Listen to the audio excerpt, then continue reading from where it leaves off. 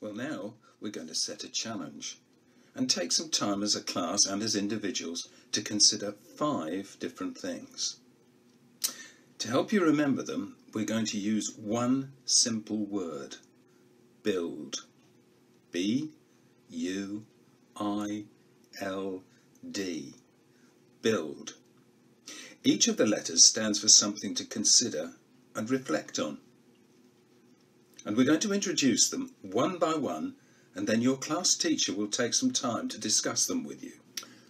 Firstly, the letter B. And the letter B helps us think about who we want to be.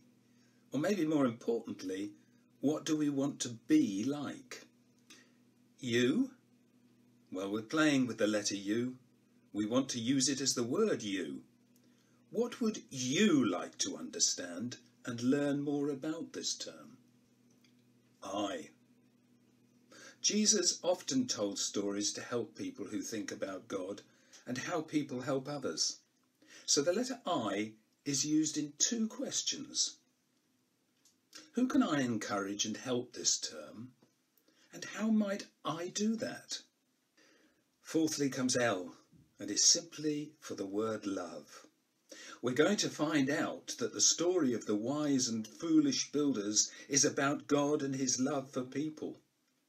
So we want you to think about what this means for you. And finally, of course, comes the letter D. Can you think of one new thing that you would like to do this term?